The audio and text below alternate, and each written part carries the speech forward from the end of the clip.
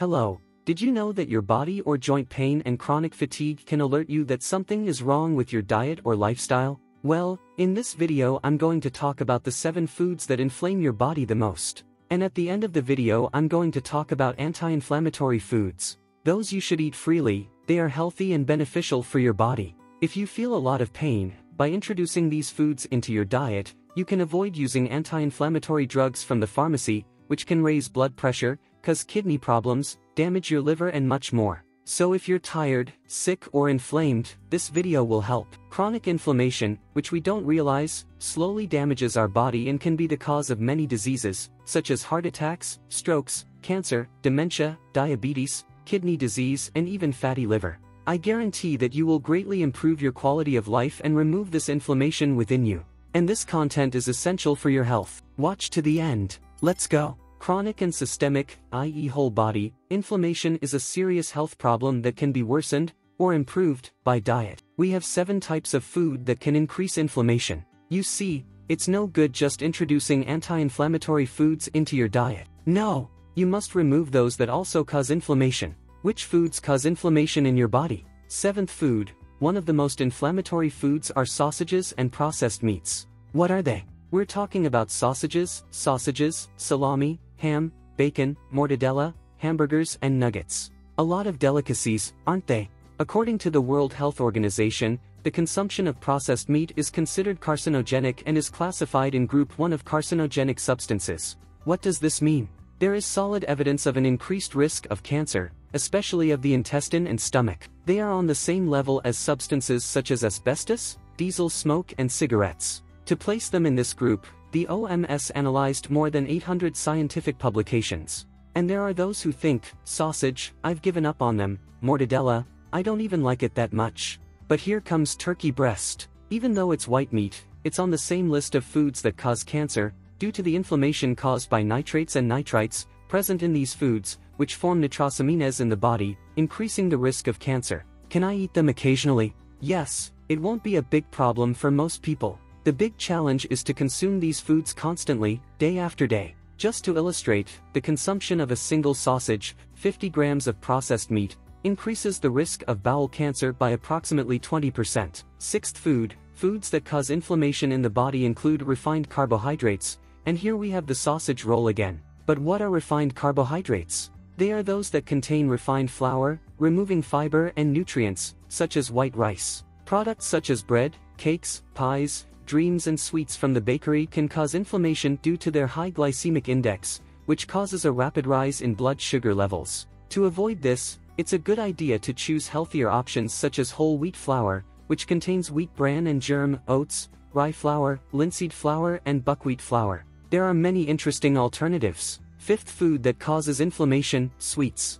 Excessive sugar consumption is one of the causes of obesity and inflammation. Sugar, whether demerara, brown or refined, inflames. It's important to be aware that many products in the supermarket contain added sugars, such as cookies and sauces. Sugar provides empty calories and no nutrients. Like refined wheat, it increases insulin and can lead to various complications, such as the advanced glycation process, which causes collagen stiffening in the skin, wrinkles, stiff joints and even heart problems. It's not easy, but you need to reduce your sugar intake, gradually adjusting your taste buds. Small changes make a difference. Adapting to sugar-free coffee, for example, can be achieved over time. 4th food that inflames the body, vegetable oils. I don't believe that vegetable oils are that harmful, although frying is not the best option. The problem lies in excess. This unbalanced consumption of omega-3 and omega-6 can cause inflammation, especially due to the change in animal diets, which have been fed grains rich in omega-6.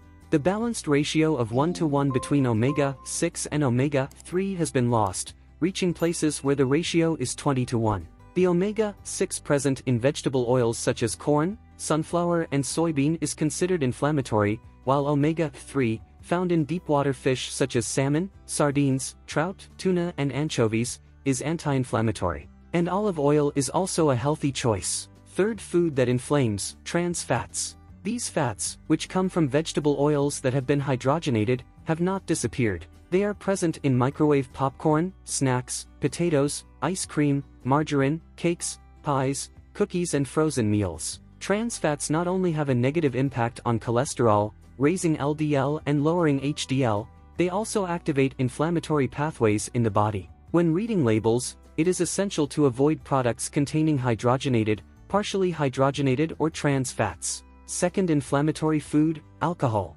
Although red wine contains resveratrol, alcohol, when consumed in excess, can inflame the liver, leading to conditions such as alcoholic hepatitis and cirrhosis. Alcohol also alters the intestinal microbiota, makes the intestine permeable and weakens the immune system. In addition, there are risks of addiction, affecting family and social relationships. The first and worst foods on the list are ultra-processed foods. These foods contain excess sugar, bad fats, lots of salt, refined carbohydrates, and processed meats. They also contain preservatives and additives to enhance flavor, color, and texture.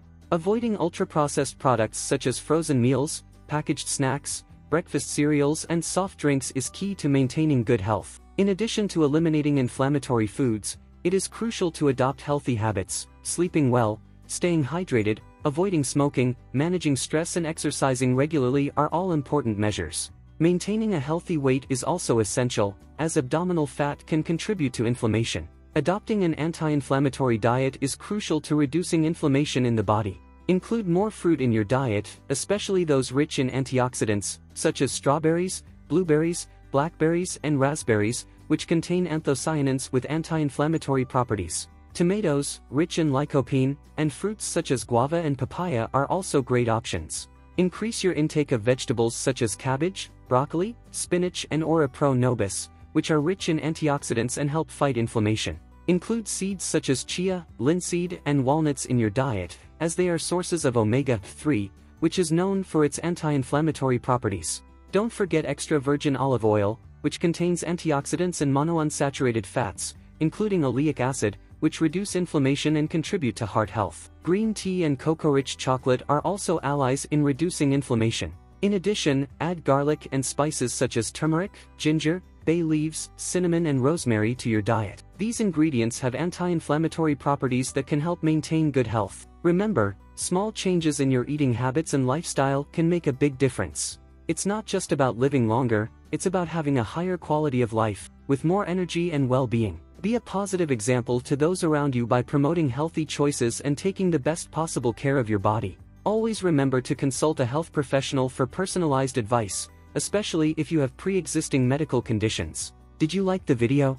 If you liked this video content, click the like button to help spread the word, as many people have body aches and inflammation, and this video will help get rid of inflammation and body aches. And you can also share this video on your social networks to help reach more people, and subscribe and activate the bell, because on this channel we learn how to take care of our greatest asset, which is our health. And tell me, do you feel very inflamed and in pain? And what part of the United States or the world are you from? Tell me in the comments. Your comments are very important to us and can help many people take care of their health. I'm going to share 2 relevant recommendations here that are popping up for you. My playlist on the silent thread of the liver and my video on 10 foods that naturally increase collagen production. Thank you very much for following me to the end, and let's promote everyone's well-being together. And see you in the next video.